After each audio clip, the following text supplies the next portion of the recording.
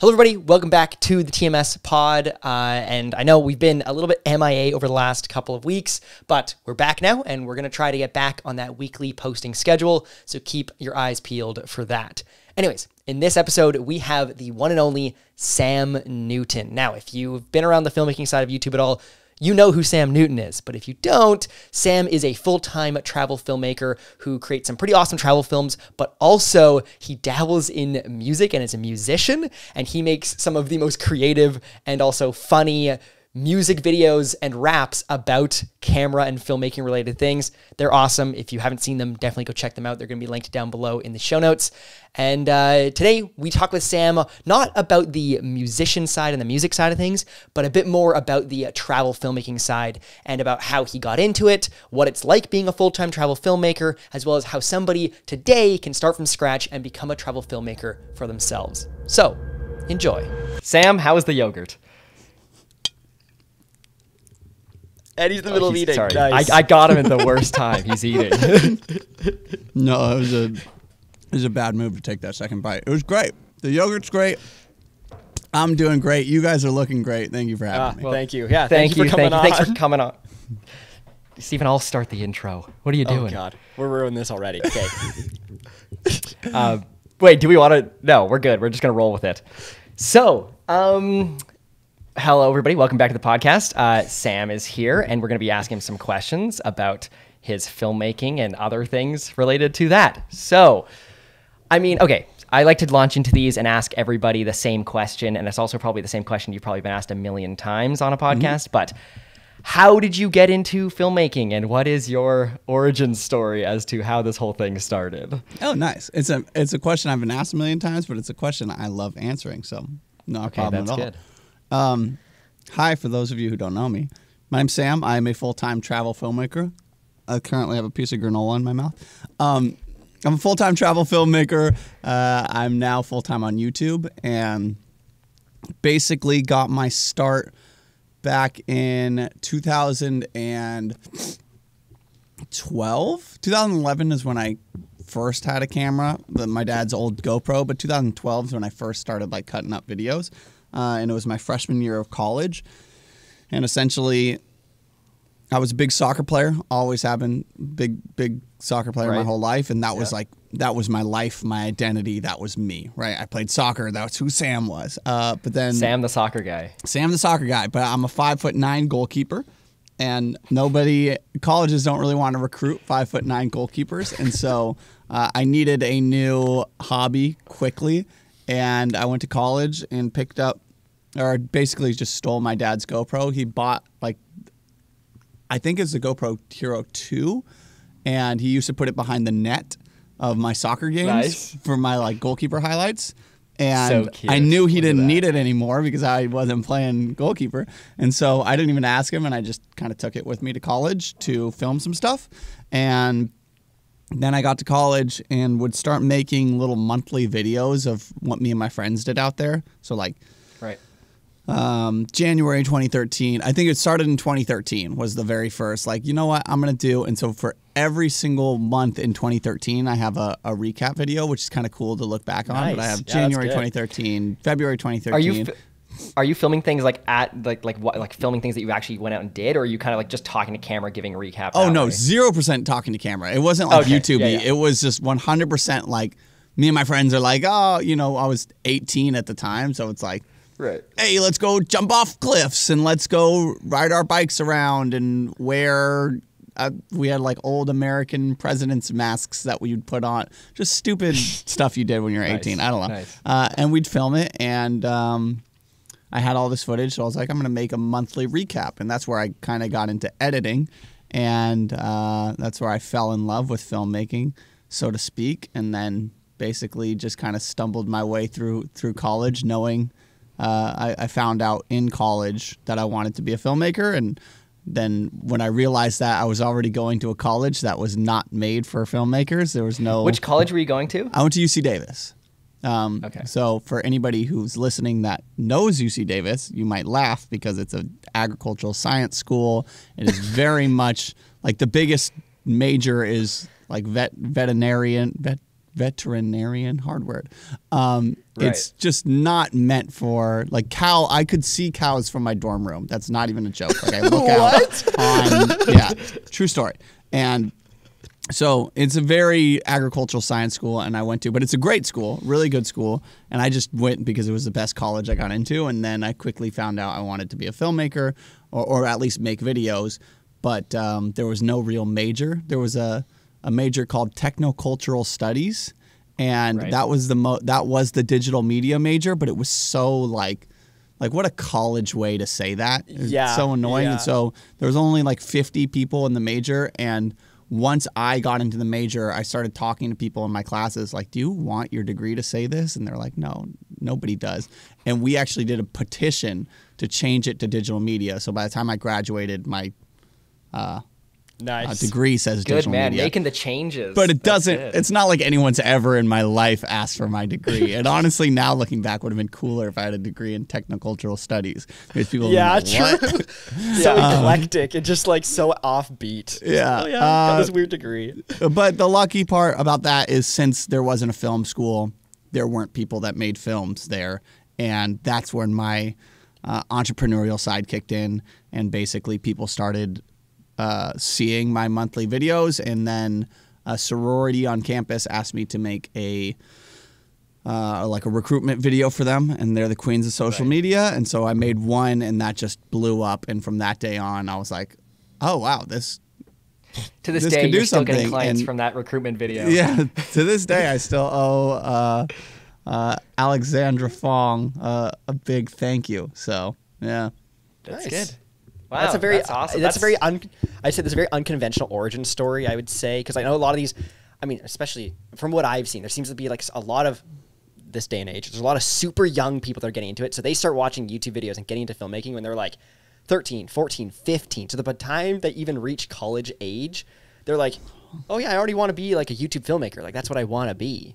And so it's just kind of interesting that you're like, oh, I did school, and then they think if they're not at a certain level by the time they get to college, they're like, I'm fucked. I'm not gonna make it. It's like I didn't. That's exactly what I was gonna say. Client say. Video till I was like 19 or 20. So yeah, like you can now. I mean, especially this is a whole thing with social media, but you can now compare yourself to the next guy so easily by seeing what they make, and it's also worldwide. So you're competing with some kid in the Netherlands and some kid in Belgium and some kid across the states from you, and you're like, oh, I'm not as good as he is, and I'm older than he is. Like it makes you feel like shit sometimes. So yeah, and that can work for anything, right? And there's probably some like someone in their early 30s or maybe 40s listening to the podcast right now that's just starting out, and they're like, oh, but 20 was so young. And so like that game is never ending. You can always play it. It's just like there's always a kid who's 1 year younger and a bit better than you. Like it's always there. You just gotta start. But that, I think mine was, when I started was back in 2012, and there was social media, but not nearly the way it is now. And I think that was a huge benefit for me, because I was just posting because I was like, my friends really like these videos, and it was literally just making these videos for my friends and then other people in my college to see. But like there was no concept of like these videos going anywhere beyond that. So then, like, I think Instagram is like the worst for that kind of thing, to the point where I don't even open up Instagram anymore. I'll look at it once a week, maybe. And I'm like, because I'm like, it's just not worth it. It's just, I'm going to go there. I'm going to feel like garbage after. And what was the point? There's really no point in doing that. So. Yeah. I wish there was a way to like just have Instagram messages like DMs separately. And then I thought you could do that though. Get it just into Messenger, but I don't know. You can? Like, I think so. You can kind of divert it over just to Messenger, so you can just do all messaging through Instagram, or what is it, Facebook Messenger, which is now Instagram messaging. Yeah, I mean that would be really nice, because like then I could just completely cut out obviously all the Instagram stuff, because especially if you're in the content creation game, honestly, looking at a lot of people's content can give you inspiration, but it can also just kind of like make you feel like shit, because you're just like, I'm not as good as this person and stuff like that. Like it almost never benefits you. Like I see Carl Shakur's TikTok or short form stuff now, and I'm like, fuck, I gotta be He's 10 posting times better. every day, 10 times a day, and will also. And the cover, I'm just more blown away about the cover image on that. He just has a banger photo every single day for every short form that he posts. It's not even a photo that you look at all that closely. Like it's just the cover photo on the Instagram feed page. And that's the benefit of Carl having done this for 6 years. He has this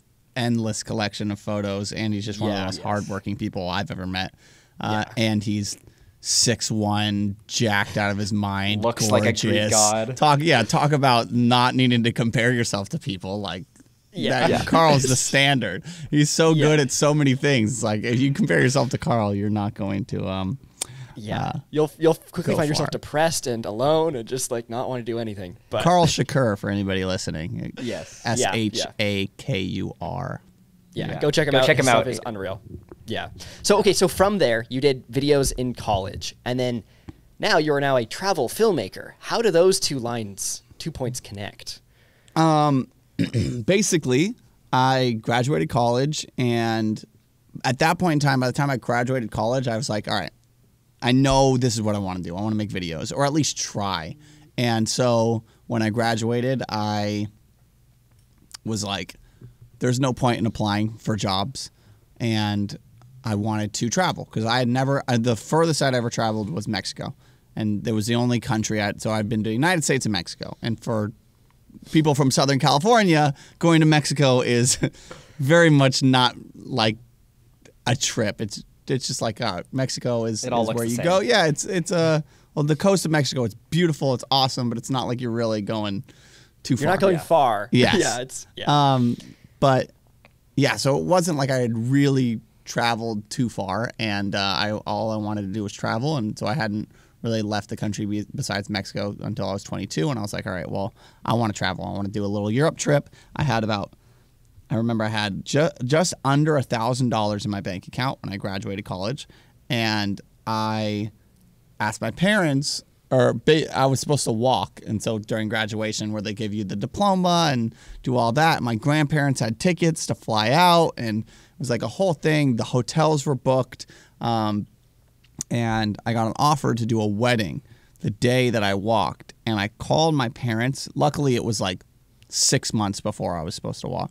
So I called my parents. I'm like, hey, I want to go to Europe, and this is the only way I'm going to pay for it, is by doing this wedding. And they were like, but this is like, we'd love to see you graduate. This is really important to us. And I'm like, are you going to pay for my Europe trip? And they said, no. And I said, okay, I'm doing this. Perfect. I love you, but I'm sorry. Sacrifice. Holy. Yeah, so they called, and luckily they got refunded for everything, so I didn't feel like I had to pay back for that. But then I went and shot a wedding. I think I got like $2,500, which was enough money to fly to Europe. And me and my friend Gabe and Lewis at the time, we went to Europe for 6 weeks. And that is the very first time I ever traveled out of besides Mexico again. Very first time I ever traveled by myself to actually traveled. And where did you go in Europe? We went all over. We hit, I think, 13 countries. And okay, so the classic Euro trip, like London into France, up into Amsterdam, Germany, Czech Republic. Yeah. However, we had that money, but I'm like, hey, let's hit up as many businesses as we can because I make videos. Like, why not? And I had paid off the majority of my student loans by doing videos in college, and so I had already kind of found myself as a videographer and an entrepreneur. So I was like, well, why not reach out to companies? We made a list of 3,000, 4,000 companies, and we reached out to all of them before we went. And the response rate was terrible. It was out of that maybe 300 people got back to us, and out of those 300 people that got back to us, there were 280 no's, and then we had 20 people that were kind of interested, and out of the 20 people that were kind of interested, we got 3 yeses. But luckily, of those 3 yeses, it was the European rail system. It was Wombat City Hostel, which was a hostel chain out there, and it was the third one's random. It's called Calibus. It's basically like a weed brand clothing company. Who was the only one that paid us. So my very first travel client was Calibus. Shout out them. They gave me $500 to make a commercial for their T-shirts, and then the European rail system and Wombat City Hostel just gave us free travel and free places to stay while we're in Europe in exchange for some videos, which saves so much money. This would have been 2016. 2016. Okay, so I guess influencer and travel influencing, kind of where you get paid or people pay to do this kind of stuff, isn't as big because like obviously now it's way more common. So like I feel like your response rate would at least be higher, whether it's a no or a yes. But there are more people doing it now. But like people were just so not used to something. Yeah, like but that, even which is then, why- I think for me, it's like a proof of concept of like if you reach out to enough people, if you like have that persistence, eventually you're going to get a yes, right? It's just kind of like the salesman's mentality of like if you knock on enough doors, you're going to come across somebody who's going to say yes to you. the squeaky wheel gets the oil on that one. A squeaky wheel gets the oil, you know? They always say that. My dad always said that in the morning. Even a blind squirrel finds its nut. That's right. I love that one too. But yeah, I would say we went out there and that was my first like travel experience. And then I quickly realized I'm like, okay, there's potential to go out and like make stuff and get paid to make stuff. And why would I stop here? Why would I apply for a job? And so I got back, and then the next 2 months I was living back in my parents' house, and I just reached out to so many more people. And got. Are you sending like to- personalized? Are you sending like personalized emails to every single one, Oh, or are it's you crazy. batch sending? It was with, like, a mail little bit of merge? both. We knew the batch sending never works. Everybody knows the batch sending never works. No one wants to copy paste. But it was a little bit of copy paste. So we had a Excel doc, which I looked for the other day and I couldn't find it. I was kind of bummed.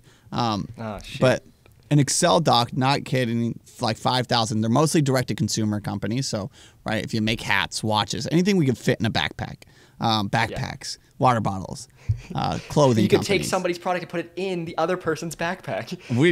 Don't worry. We were thinking about it. That or experience-based stuff. Anything we didn't need to actually pack, like hotels, rental car, stuff like that. Trains, Experience-based. We had this list, and it was basically like, we'd choose a product, like a backpack, and then we'd go in and we'd find 40 backpack companies, and then we'd have a copy paste next to it of like their email, and a lot of times it was like info@backpack.com, but you'd fire off that email and just ask like, hey, if this isn't the right person, do you mind forwarding this to somebody who could better help, right? Even the smallest thing like that, a lot of times people are like, oh yeah, and sometimes you get lucky. Sometimes you get a marketing manager who was just hired, who's looking for new people, and they're like, actually, yeah, it's kind of a cool idea. You never really know unless you do it. And so we reached out. Right. And so I got back from that Euro trip. I was like, wow, there were actually some people interested in my travel stuff, even when I had no travel stuff. So what if I actually now have a portfolio, and then I try it again, and then keep building on it? And that next trip around the world, I think, was just shy of 4 months. And I went to Guam, Vietnam, Kenya, Thailand, and that's it. And you paid for all of this doing this whole like email, 100% through. Basically, I was finding people to pay for my plane ticket and put me up. Yeah. Don't pay me, just get me there. Guam, it was the most random. I filmed that T-shirt company I was talking about, Calibus. They had a a music festival out in Guam. They're based out of Guam, and I flew out there and did the music festival. I filmed the recap video, and it was like a 1 weekend thing. But I was like, hey, can I stay on your guys' couch for 3 weeks? And so I spent basically a month in Guam after I had shot that. So I stayed on their couch, edited the video, turned it around, and then just hung out on a couch in Guam. And then from there was this professor at UC Davis that was studying a fruit based out of Vietnam. And she had emailed me like, hey, we're looking for some on-the-ground footage. Is this something you'd be willing to go and get? And I'm like, absolutely. And so I flew out to Vietnam, and by then I was pay like, for that? They paid to get you there? Or was it just like on your own dime? Yeah. So they fly Guam. The guys from Guam flew me to Guam. Then from Guam, the Vietnam people flew me from Guam to Vietnam. And by then I had some friends traveling that I met in Europe who they were out in Asia at the time. So I was like, hey, come out to Vietnam. And so I had already like started finding some people that I liked and was traveling with. And I spent, I think, a week out in Vietnam. And then from Vietnam, I flew to Kenya to spend about a month out in Kenya shooting for a a charity out there, and it was basically the same thing. Hey, I'll make your video if you fly me out and put me up. And they're like, easy, flew me out, put me up. So things other costs like food and those kind of things, was that out of pocket, or were they still like, oh, we'll cover those for you too? A lot of times it was out of pocket. Like Vietnam was definitely out of pocket. That one, Vietnam was the only one in that trip. No, Guam. So the Guam Music Festival paid, but small. And then Vietnam paid, but small. And so I probably used, Vietnam's also like $4 a day for food. So it's insane. Yeah, and then Kenya everything was basically taken care of because we were like an hour inland of Nairobi in like a pretty bad neighborhood. And so like it was one of those where like, don't go around walking around at night. Don't go finding restaurants by yourself. We'll take care of you, kind of things. Right. And so Nice. Yeah, and then from Kenya I went out to Thailand. By then I had, I think, a little bit of money saved up from those two projects, and so I was like, I'm gonna buy my own ticket to Thailand and do the classic backpacker Thailand thing. And I went to Thailand and stayed there for about a month, and then finally after like 4 months I was like, all right, time to go back and reassess and recoup. And that's when I was just like, holy shit, this is a thing. I had a portfolio, and that's when I had like made the decision, like, I'm a travel filmmaker. That's who I am, and that's what I do, and then the best decision I ever made to just convince myself that was the case, because once you convince yourself, it's easy to convince others. Is like a nice, easy way to think about it. I'm just saying, did it become easier once you had a portfolio? Because then you could be like, send this to people, be like, hey, this is what I did. Obviously, so much easier. Yeah, it's starting right. Once like to start to push the boulder up the hill is hard, but once it starts rolling, it's like, okay, cool, we got a little momentum. It was not easy, but once we had the portfolio and like had the So when you were first, like the first batch of emails you sent to the first companies, did you have anything to point to? I know how to make videos, or was it just trust me, bro? I know how to make videos. A little bit of both. I need to find. There was in the. Are you sending the sorority video to them? Being like, yeah. No, it was like, but like, my UC Davis stuff. Yeah, so it was like all my college stuff. Like, hey, but it was even funnier because we made like a photo of us three, and it was like, and we knew who we were, and we were like trying to play our angle of like, yeah, we're three young guys going to Europe, but we're like fun and exciting too. And we made like a photo, and in the photo, like, to put under all the emails, and the photo is like 3 guys, 13 countries, 1 epic trip, and we're like, that's gonna get their attention. The douchiest thing ever. God. But I just used what I had, which is a great example of like, you can sometimes just use what you have. But if my biggest advice from there would just be, all right, if for some reason that didn't work out for me, I would have then just tried to figure out, I would have done like how I did the wedding and made money. I would have figured out however I could to pay for that trip and still make client work completely for free. So then I had the portfolio, right? Interesting. Yeah. Then I could find people. Yeah. And what kind of videos were you making? Like, this is my trip highlight videos, like, to pay for, like, when the things that they're going to pay for? Or is it just like, oh, you're making a video for us, for the charity, for this other thing? Anything and everything, man. Like the Guam one was a recap video. The charity video was like more corporate commercial. The Vietnam one was just getting B-roll footage. Like, I didn't make a video for them, but for the hostels, it was more of like a commercial style recap, but in like a trendy edit. So it was like whatever they wanted, I'd make it for them. Right. Nice. That's so interesting. That's so funny because, like, if you were starting out if you're listening to this and you have nothing, you still want to do this. This is also, we're doing something like, say, like a spec work would kind of be like, you could even go to your own city, be like, I'm going to make a travel film in my own town. It doesn't have to be anything crazy, but at least show you have something, you know how to make videos versus like, trust me, bro. I know what I'm doing. You just got to get a minivan. Right, and you gotta make fun of Sam Colder in your minivan. That's and right. The channel pops off. That's right. That's exactly how it happens for everybody. You did that too. You got the minivan as well.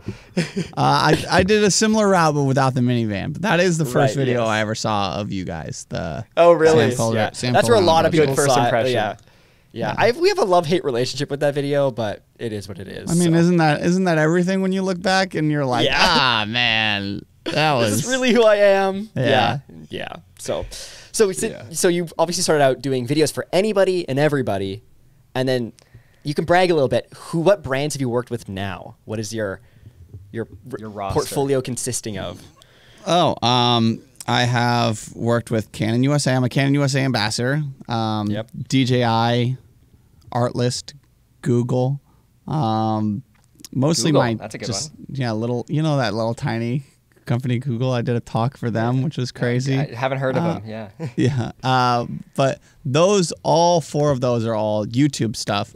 But even before pre-YouTube, I had been doing travel filmmaking for up until the pandemic. It was like I started in 2016 on the first trip, but didn't like to say I was a travel filmmaker until 2017. So we did it just shy of I think 3.5 years of travel filmmaking. And by the time the pandemic had rolled around, I had a travel production company called Move to Create with my buddy Luke. We had clients like Starbucks, Omega Watches, Shangri-La Hotels. So very well-known, well-established, high-paying clients. Wow. And by the time 2020 was rolling around, we were buckling up for Q1. I was 25 at the time, or 26. But it was Q1 2020. We were gonna make $150,000 in projects.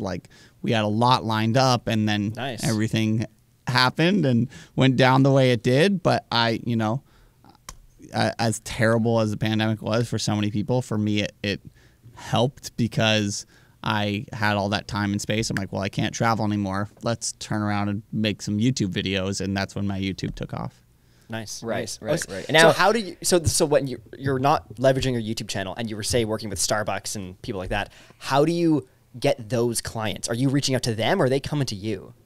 Reaching out. It was 9 times out of 10. Well, Luke, my business partner, watch Luke Yep. on Instagram, incredible Yep. photographer. He was definitely a little bit better connected than I was. And so he Right. brought along a lot, but the majority, 9 times out of 10, were we reached out to them, get us on a phone call, right? I feel like I've always been pretty good at talking and selling myself, and I'm very confident in who I am, whether or not it was valid. I look back at the time and I'm like, yeah, my stuff kind of sucked, but I could sell myself and I could get myself. Yep.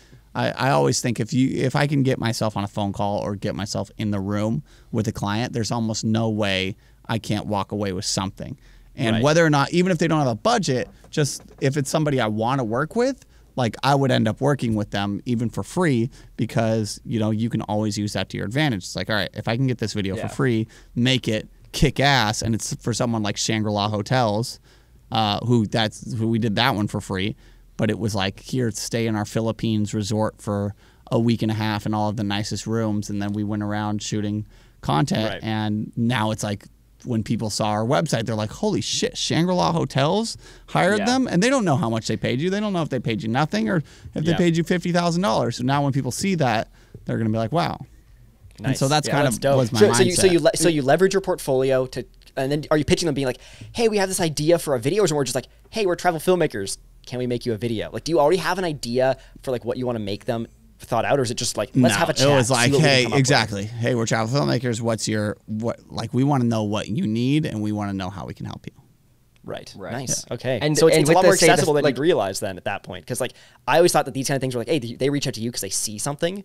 But I was thinking if you can just reach out to them being hey, your hit rate, you can just hit as many as you can and just maybe get a little bit better. It's kind of the idea. Yeah, absolutely. And then my last thing is say for the Starbucks one, was it a travel video that you made for them, or what? The How, what kind of video did you Starbucks make? wasn't even a video. The Starbucks was a photo campaign that Luke did, Oh. but it was through his Instagram at the time. I think he had 30-something, 40,000 followers. Right. And so even that, right, that was kind of we were never, since Luke is based out of London and I was based out of the United States, it was kind of one of those things where we never properly formed this company because we couldn't. So it was technically we were both our own entities, but the reason why we could land these clients is because it's Luke was 19, or 20 at the time, and I was 23, 24, and like nobody was taking us seriously. But when we were moved to create, when we were this company with this logo and this brand, then people started taking us seriously. And so we basically, all we really did is he was a kick-ass travel photographer and I was a very okay travel videographer, and we're like, let's combine our portfolios. And that was the whole idea. And so like Starbucks wasn't even my client, but it's like, hey, let's combine our portfolio on this. So when you go to our page, it's like all of this was together. Yeah. Nice. Oh, that's interesting. So if you were to say, boil this down to 5 easy steps for a book, what would you say is your 5 steps to go from 0 to, say, being a travel filmmaker? Well, my parents' trust fund really helped. No,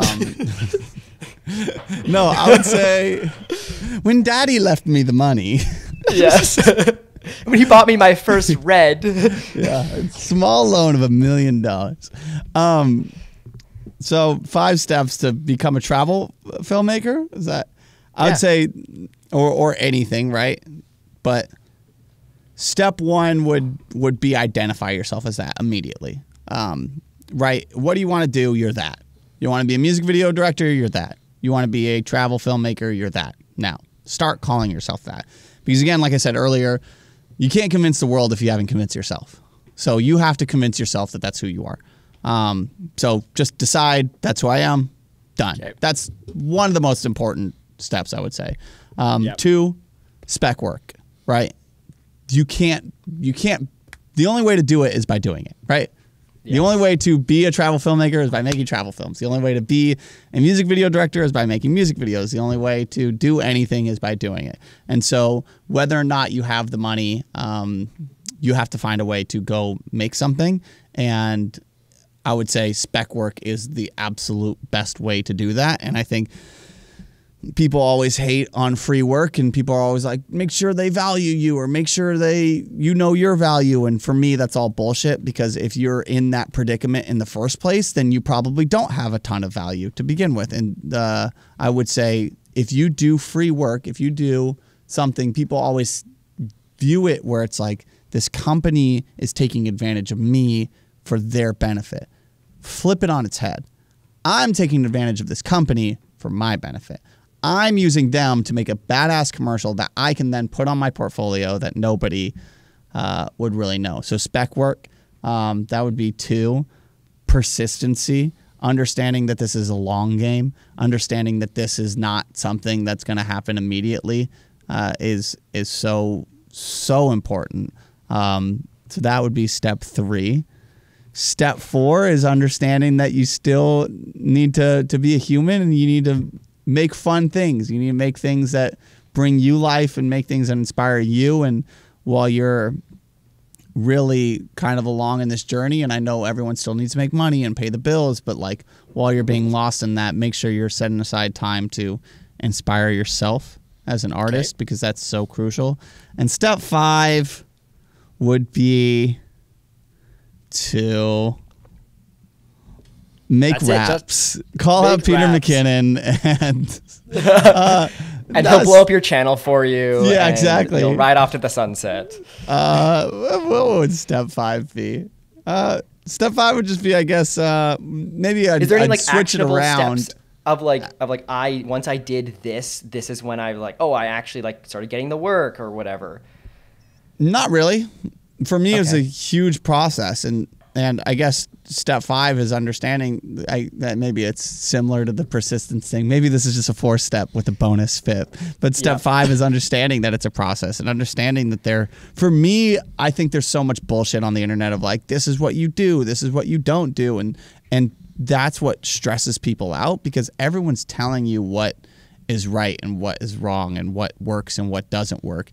And the only way to do anything is by figuring it out yourself, right? You can take advice from Sam Newton. You could take advice from Stephen and Mitchell. You could take advice from Peter McKinnon. You could take advice from whoever you want to take advice from, but that doesn't mean it's going to work for you.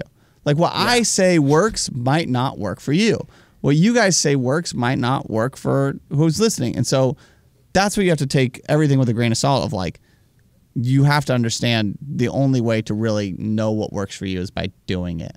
And I think a lot of people get stressed out because they're like, you told me if I posted every day, I'd be have 1 billion followers, and I did, and it's not working. It's like, maybe that's not your thing. Maybe you need to adjust. Maybe you need to work on bigger projects that bring you more life and more. So like everybody's story is different. Everybody does it differently. And like, I hate just how like finite everything is and definite with like, I also really black or white. It's this or that. I also really hate kind of like, this is a big thing on the internet, but like timeline, like basically what people get a lot of misconceptions on how long things take. Cause there's like on the internet, there's so many things like how to say make $10,000 a month in 30 days or how to do this or like how to do all these things as fast as possible. But like in this realm, you can't do things as fast as possible because you. And the thing is, it's not that those are not impossible things to do, like making $10,000 a month through copywriting or whatever your shtick is. But it's just oftentimes they in the video and they try to sell it to you in their course as in 30 days, and it's like no, take that times it by 12, and maybe you'll be halfway there. Yeah, and because then, nobody wants how to build your travel filmmaking career in over 10 years of failing. Because it doesn't sound very good. It's not very sexy, but it's like. If this is what you want to do, it's what no one's like, oh, I want to get a job as, say you're a 9-to-5 person and you apply to be a banker or something, right? And you really want to be a banker. You don't go in there and think how to become the CEO in 90 days. It's not going to fucking happen. You think, all right, what's my long-term approach to, And you have to think, I just, like the amount of time and effort I put into this is like, 10, 11 plus years of my life making videos now, and which to some people isn't that long, and to other people are like, holy shit, you started in 2012, that's crazy. And so it's like, for me, it's been my life, it's been my identity for so long. It's like second nature. It's who I am. And so I think really, if you want success, that's how it's got to boil down to. It's got to be your personality, it's got to be your identity, it's got to be who you are.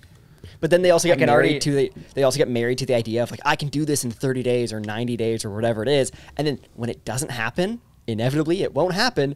They get really depressed and kind of just like, they think this is all bullshit and just like, oh no, like I can't do this. Or they think that they're the problem. Like I didn't do something right or whatever. Yeah, exactly. So. I can already tell that soundbite of you saying spec work for step number 2 is going to go so hard on our YouTube video. So thanks for that one. Hell yeah. Clip it, baby. Clip it. That's right. With that being said, also just another kind of like, we'll get it mainly for the YouTube video here. I was just think that because like with travel filmmaking, you can see on Instagram that there's a ton of them, right? Like there's a lot of people doing travel photography, travel filmmaking, all this kind of stuff, like wanting to travel.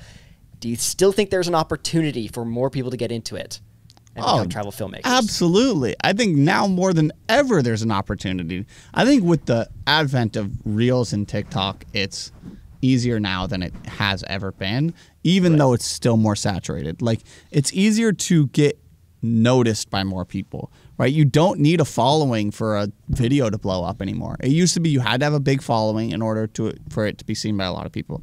Now, you can have 1,000 followers and get a reel that blows up to 1 million, right? And you might not always have a reel that hits 1 million every time, but now what's important is your name, your brand on the top of that Reels feed has been fed to all the right people. And it's some study, don't quote me, don't Google it, but something along the lines of like, you have to see a brand like 5 times to really trust it. Right? You have to see the logo. You have to hear about it 5 times to like trust it enough to like purchase or trust it enough. So like if they see your reel 5 times, now all of a sudden you're a name, right? And there's so many people in the industry that I don't follow, but like I know exactly who they are, right? I can be like, oh yeah, you're the guy, you did that. And so I think there's a lot more opportunity to break into this space. I think what's tough is learning how to sell yourself.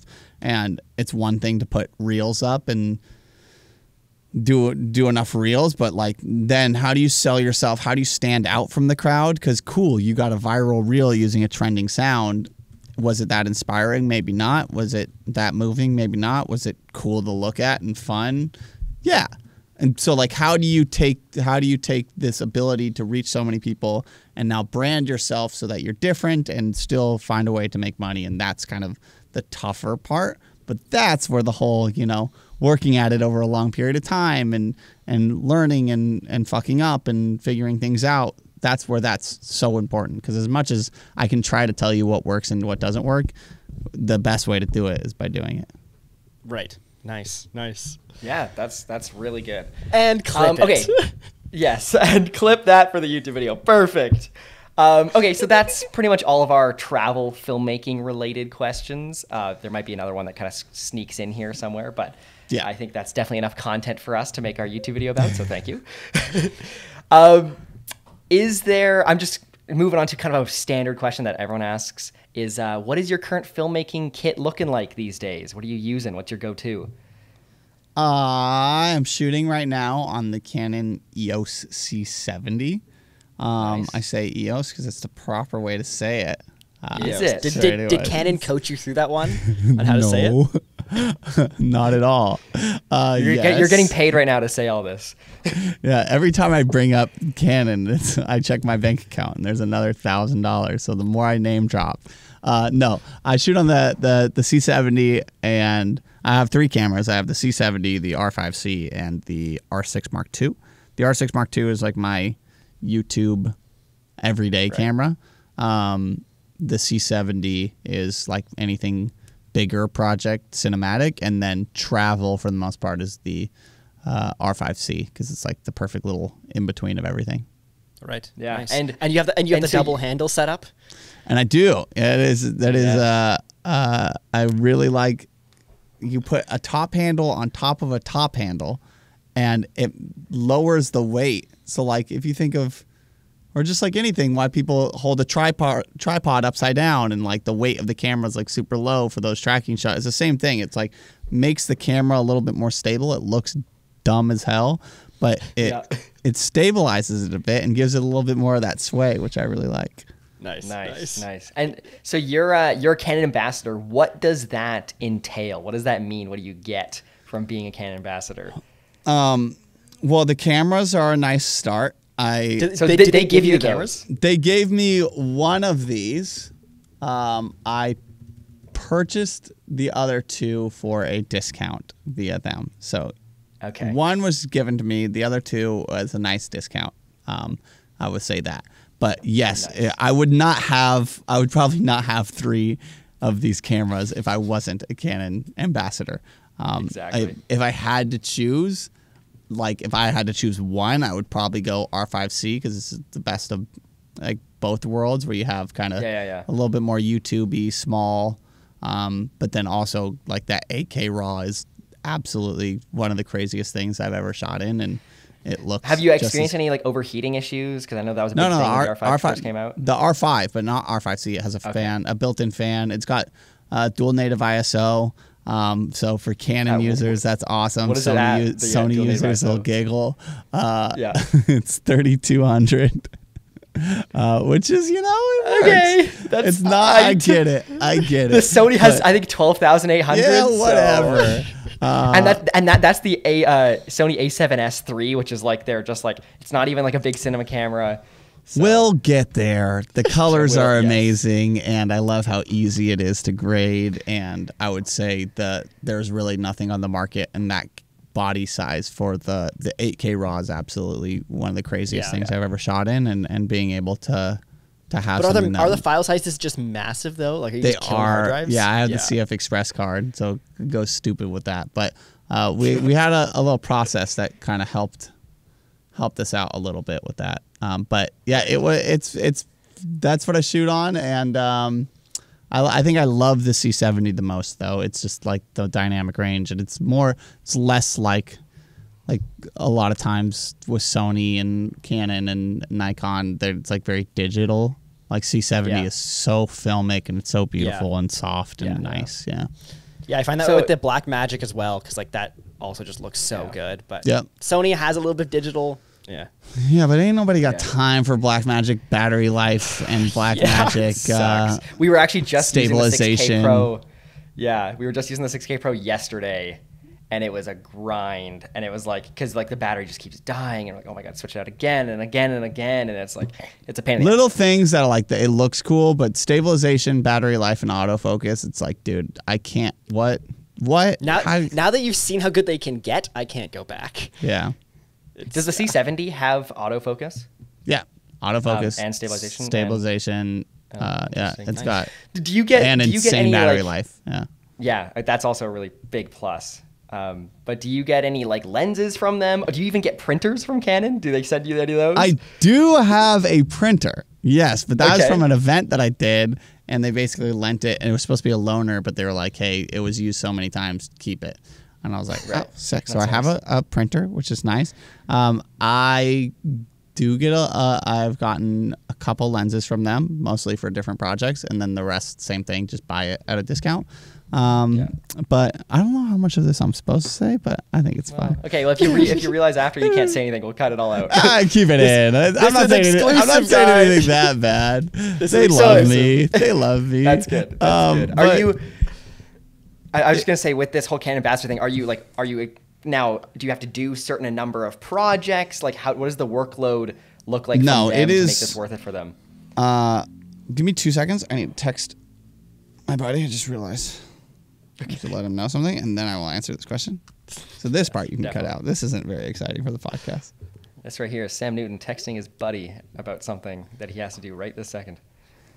It seems very important. Rocking the iPhone 14. No, I'm forest actually green. doing another podcast right after this. Talk about Oh, are you? podcasts. Yeah. And we were supposed. I said if we did this 10 to 11:30, and then 11:30 to 1 was like my. And I'm like, yeah, we'll probably be closer to because I don't want to stop the conference. I'm good. I don't want to. I told Right, him like okay. closer to 12ish, so we're good. Okay. Question was, well, let's see if I can just get back in the same, and so you could just cut. That's right. We could cut this. Yeah, I marked the time code, so we're good. Yeah, I would say my deliverables, I don't have specific deliverables like every month I need to shout them out or every Right. Basically my deliverables are pitch them. That's it. Like pitch them my ideas, and basically I got put into a ambassador program called the Canon Collab Ambassador Program, which is a program they put together to essentially like think of it as TSA pre-check, right? Where you get pre-screened to fly on the plane, and so it's a little safer, it's a little faster. Canon is obviously a bigger company, it's an older company, and so in the past it's been a little bit more, it's like red tape to jump through to get a video approved, right? Because you have to, there's so many different things, and they're such a well-respected company, they don't want anybody to step on anybody's toes, but I think they realize how fast content moves nowadays. And like, if you're going to spend 6 months on a video, by the time the video's out, it's gone. It's worthless. It's pointless. Not pointless, but you get the idea. If it's like for a camera, if it's for a, we need it and we needed It's it old yesterday. news. Yeah. Yeah, And yeah. so basically the idea of this ambassador program, it's kind of a dream where they're like, hey, we're going to select this group of people. We believe in what they do and how they make it, and like pre-screen them for, whether or not they represent the brand well. And then from there, we don't have to do any of that stuff. And I just work with a pretty small group of people now instead of like the whole Right. marketing department. I work with a group of like 5 or 6 people within Canon. And then that way I can just show up. This is my idea.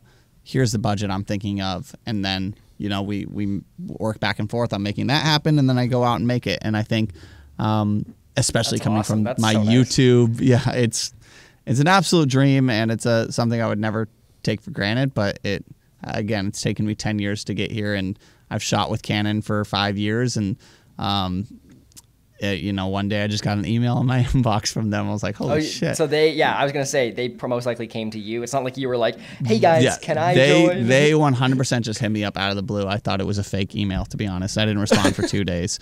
I had to like do a bunch of research and recon, and then I got on a call and I was like shaking. I was like, what? This is real? It's happening. It's happening. Yeah. And so it's been a really, really cool ride. And coming from my, I'm a very business first kind of guy. I like to think about how I can establish relationships within business, and coming from YouTube, I think I hit a lot of different niches and a lot of different worlds, and they have some incredible people. Rory Kramer, they have Ben Haggerty, Miss Hatton, an incredible aerial photographer, all very well established creators in the industry. who've shot for Beyonce, Adele, you know, Yeah. Chainsmoker. Like they're making stuff for, it's like the names of the industry, and then they're like, then we'll get that turtleneck dude on YouTube. Yeah. We'll get that guy too. And he kind of fits the vibe. He passes the vibe check. Yeah, You're but like the ugly duckling in the whole group. You're like, there's dude, all these. you know, yeah, I like, always say all the these pristine meme. people, Have you and seen then the there's- meme of the military guys and there's a clown just in it? Have you ever seen that meme? That's me. I'm the clown in that group. But I knew, right? I was originally I was like, all right, I'm the only, you know, before you could buy verifications, I was the only non-verified person there, and I was like, well, shit. How do I stand out? But I was also the only YouTuber, the only like one. I'm the youngest one in the group. I'm the one, and so I'm like, all right, how can I use all of this to my advantage? Right? That's where the business side of me comes in. Instead of like, oh, disadvantaged, they're all bigger, they're working with cooler people. Canon will never approve my projects. Mine's like, all right, well, I run my own channel. I don't need to rely on like Chris Brown showing up to a shoot. I don't need to like get clearance for all that. It's just like, I can make this decision and I can move fast, right? I can pitch you a video. And so they told me about this program. I got signed on, and within a month I had pitched them my first video about Norway. And 2 weeks after I pitched them, I was in Norway. And a month after that, we were having the premiere in LA. So within 2 months of being an ambassador, I had pitched, come up with a proof of concept, made it, and that did insanely well. That was my Eye of the Storm film. And they obviously were like, holy shit, I was the first one in the ambassador group to pitch anything, the first one to not only pitch it, but like go through with it. And I think in that ambassador program, I for sure have done the most with them because I'm the most active. I'm like, hey, I don't have a Beyonce documentary like Ben Haggerty's working on. I'm just like, all right, well, what's the next video we can work on? And so I've been on top was it, of it. It was, what was I going to say? It's like so is this ambassador thing a relatively new thing? It's not like something that's been running forever that you just kind of joined in? Brand new, first of its kind, first like tier, yeah. Wow. Nice. Okay, That's awesome. very interesting. So this is the next question. Might be a little probing, but we'll see where we go with it. You don't have to. Okay. You don't have to name the brand, name anything about them. All you have to do is say, what is the highest amount you've been paid for one video? Highest amount. Just a number. 1 billion. I mean, if you want to share the brand, by all means, go ahead. But like minimum requirement, just a number. I won't share the brand for legal reasons, but I'd say it's not as simple as just like one video. Obviously, you know, you tie in so many different things like usage rights and like can they make ads out of it and name and likeness. Let's say one campaign then. One like campaign, yes. I think just shy of $60,000. Nice. And that was to produce and everything? That was the budget. That wasn't what I'm walking away with, but I still walked away with a solid cut. Nice. Right. So that was nice, yeah. Okay. Wow, that's awesome. Okay. That was my most probing question I had. It was just like, okay. That's not a normal thing, okay, everybody. That's not something that I wake up and I'm like, oh, nice, $60,000 Another one in the budget. inbox. Let's Got him. do it. Another one. Wow, making money is so easy. That is my my average video does not come anywhere close to that, but Right. Nice. Yeah. Are you Okay. when you're doing these like all these different things, traveling, doing whatever, how much are you actually working? Like, this is something I'm very interested about. Like, are you working more than 40 hours a week? Are you working less than 40 hours a week? Are you grinding till the sun goes down kind of thing? Like, is this like a constant grind, or you actually have time to live a normal life? This is a tough one. A constant grind would be the more right answer than other. But also I do, again, this is kind of a fucked up one in my mind where it's like if you want to sit down and break down the psychology of Sam, it's a weird one because I do really, really, really love what I do.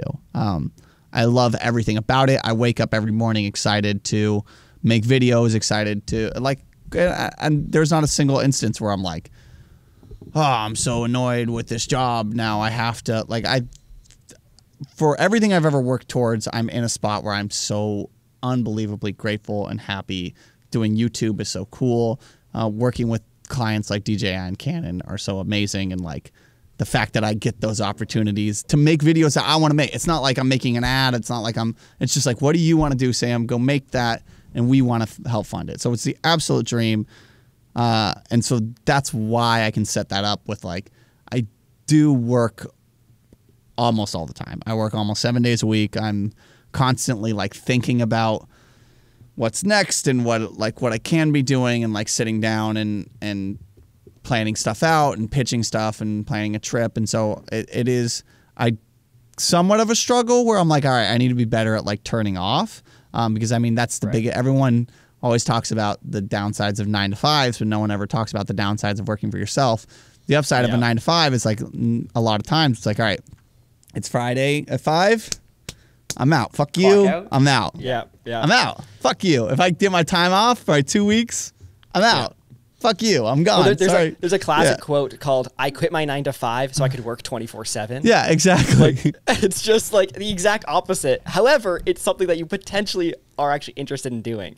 Yeah. So you don't work like, it's just kind of like a constant every day. But again, this goes back to it's my identity. It's who I am. It's, you know, when I wake up in the morning and like think about what videos I want to make, or, you know, if it's 9 o'clock at night and I'm sitting on the couch responding to YouTube comments, it's like other things that people don't really quite understand. Or it's just the tiny, like, the upside of YouTube is like the Instagram, sorry. The downside is like, okay, comparison, all of that. The upside is the engagement and the community element. And like going onto Instagram, this is where my buddy Luke has taught me so much, is like, he'll just go onto Instagram and just spend 30 minutes commenting on people's photos, sending messages, supporting other creators. Holy shit, that goes so far.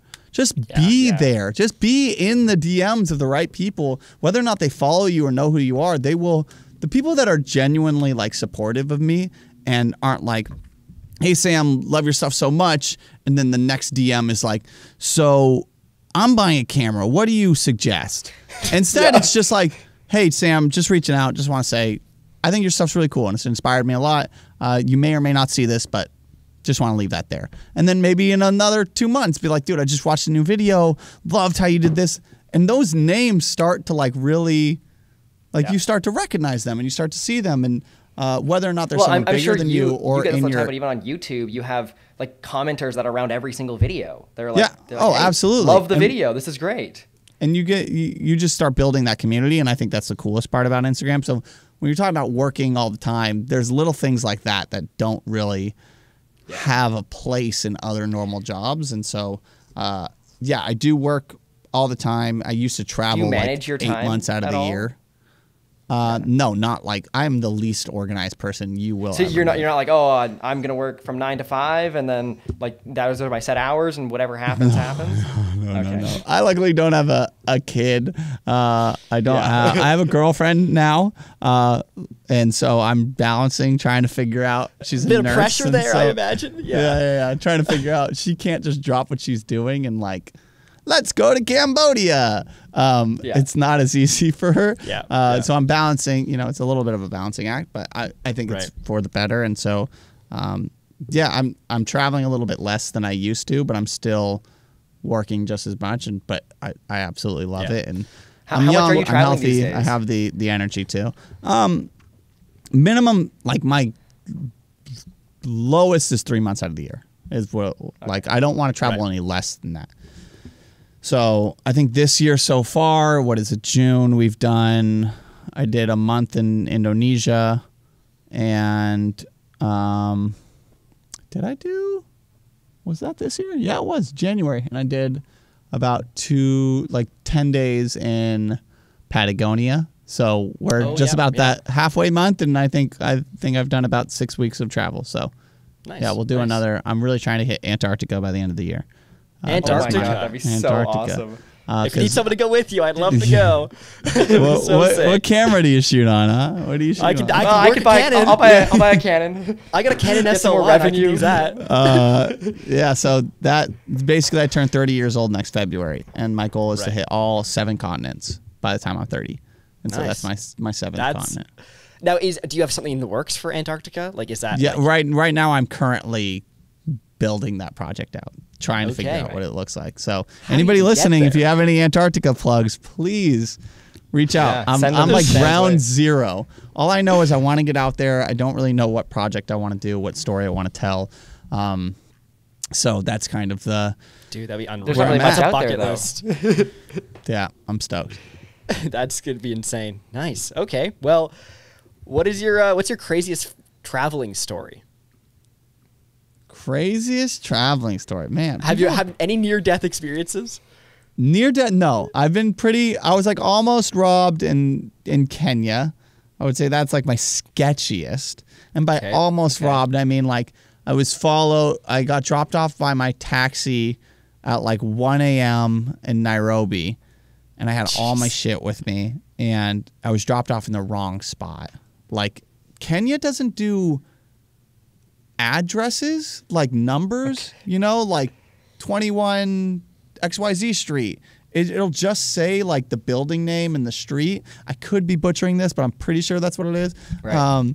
And so I was dropped off like a half a mile or a mile away from where I was like, oh, dude. And this is like 1 a.m. after I landed, first time ever in Kenya. And I was like, okay, no, this is fine. Yeah, Sam, you problematic piece of shit. This isn't a bad thing. It's just another country. And then I walk in, and immediately, like, these two guys were on the other side of the street, and they're crossing, or they're walking, and they stopped. I could tell them, or tell that they, like, said something to each other, stopped, and then turned around and walked, like, parallel to me on the other side of the street.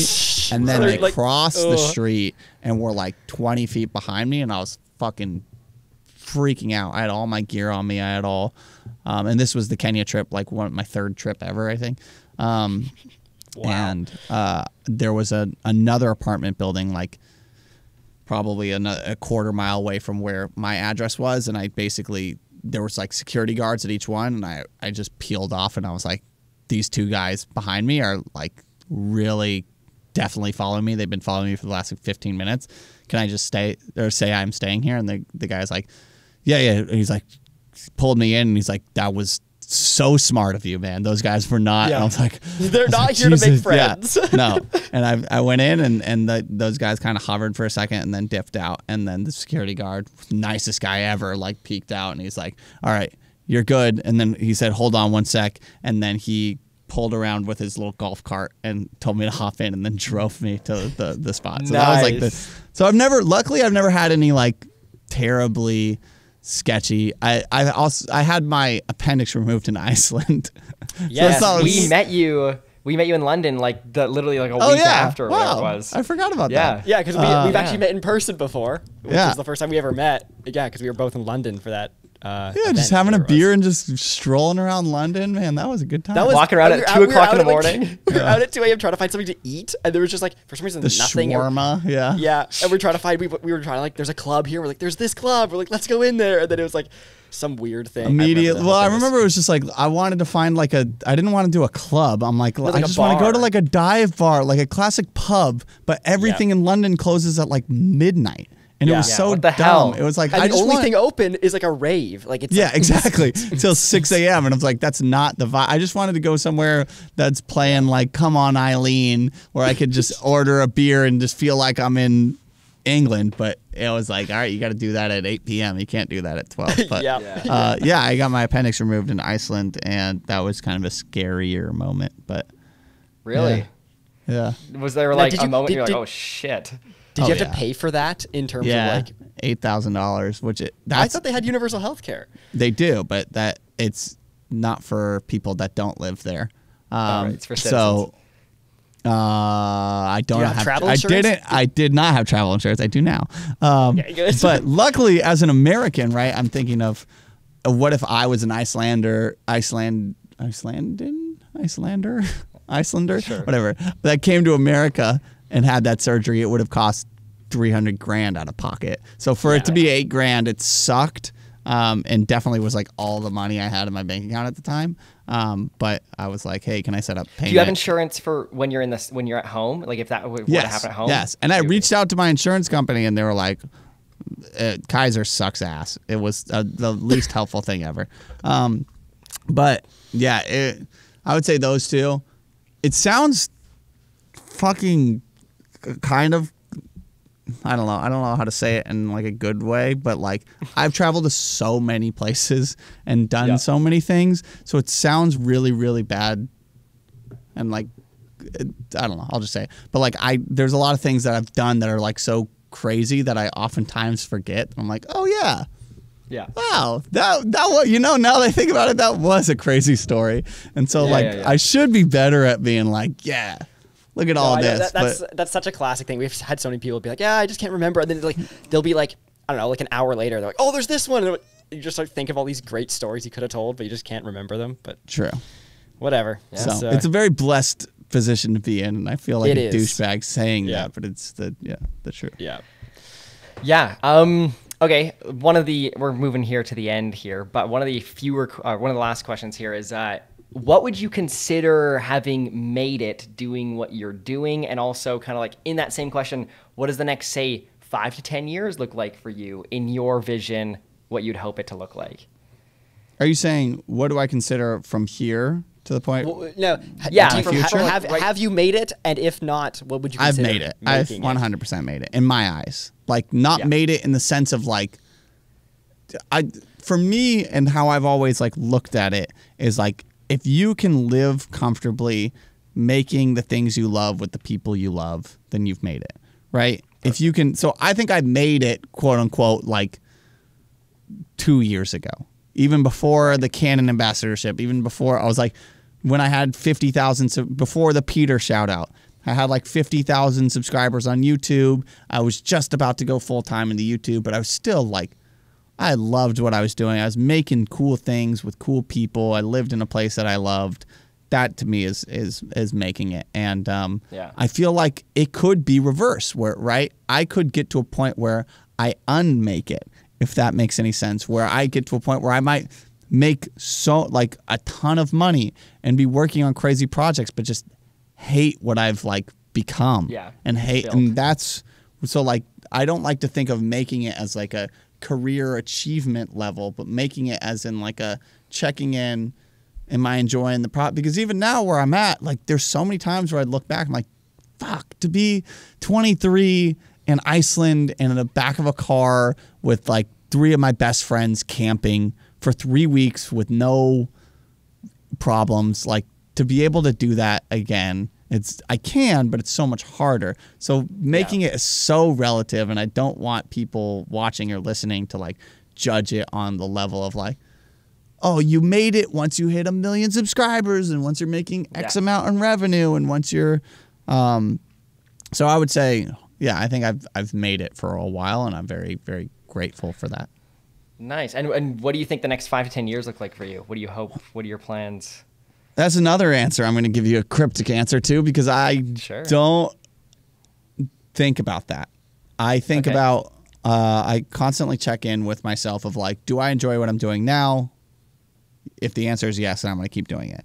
So I never think, especially in the landscape of things, like to think 10 years ahead right now is impossible. It's impossible.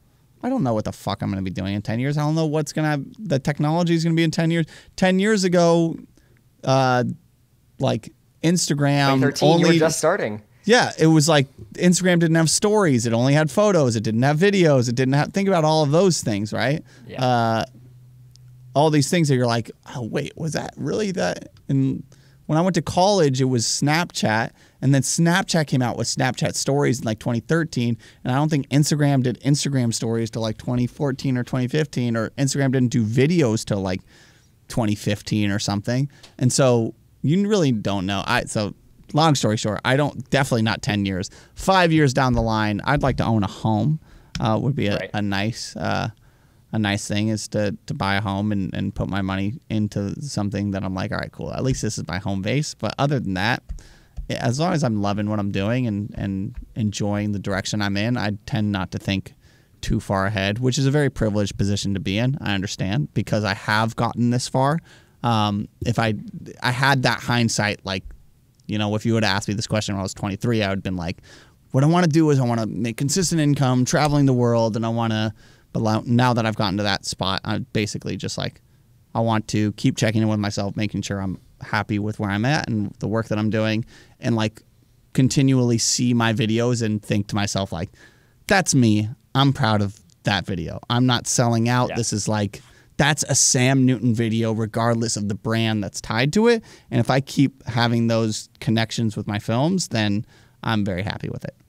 Nice. Nice. That's a solid. Clip it. Wow. Clip that one too. That's right. Clip that one as well. Okay. Let's move into, this is going to be kind of like our outro. We're going to move into just some rapid fire questions. You can answer them with 3 sentences or less if you want to. If you want to expand on them, go right ahead. Cool. But what is your favorite movie? Oh, my favorite movie, Django Unchained. Ooh, that's Okay. a good one. Haven't seen it. Where- But I know it's good. No, I haven't seen it either. I've heard, God. I've heard so many people talk about it though, and I'm like, I should watch that So one. but much it's a fun. Oh common God, answer. it's so much fun. I love Tarantino and like how he just takes the rules of filmmaking and just throws them out the window. And they're like, yeah, it's great. You should watch it. Nice. And then where are you traveling to next? Where am I traveling to next? Ooh, actually, right now I don't know.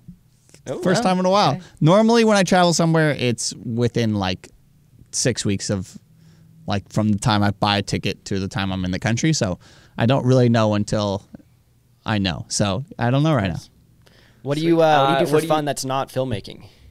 What do I do for? I love skiing. Big skier. Nice. You are a big skier. You should come to Absolutely Banff love in the skiing. winter sometime and we'll go skiing because it's I would world love that. class. I would love nothing more than that. I love skiing. Have you ever done backcountry skiing? I have not. I'm not a very good like powder skier. I'm a very good. Give me a groomer on a Bluebird. I will go. I can hit like 63 miles, 64 miles an hour. I can fly, baby. So TMS X Sam Newton hitting the slopes maybe sometime. Yeah, but once I get on the fat skis and go into the trees and go, like I'm still good skier, but I'm not like the. I always say in California, there's not a huge ski community unless you live on the mountain. So like I'm a very, very good skier from like what I came up around. But then once I meet up with people who like ski every day, I'm a terrible skier. But again, that goes into comparison. This isn't very rapid fire. Skiing, soccer, love playing soccer.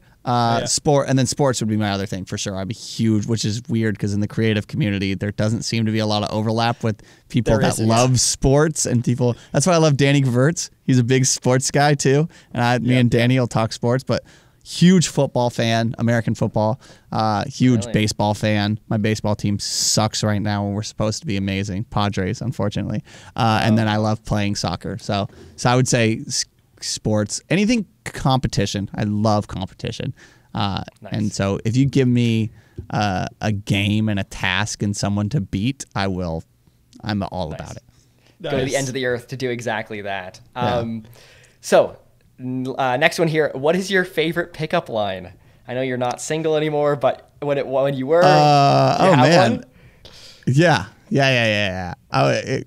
See, I'd say Michaela, love her to death. She's the best. The worst part about not being single anymore is I'm a very flirty person. And so they're like, I loved, even when there was no, like, I was like, there's no chance. I would love just being like a giggly, like a hilarious fail with the girl was always funny to me. So like, if you post, if you ever see someone post a view, my classic was like, right, you know, summertime, they're traveling, they post a photo of like what they're looking at, sunset, of dinner, of, and then I always just respond, I bet the view from the front camera was better. Just always got a little laugh. Just always got a little laugh. Whether or not it was like, wow, that was bad, or wow, it's just like corny, it's bad.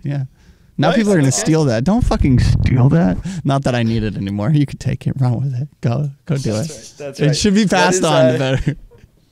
Yeah, that's right. Move it on. Pass it on to the next guy. They can get some use out of it. Do you have any hidden talents? Hidden talents. Damn, skiing would have been my soccer. I'm a great goalkeeper.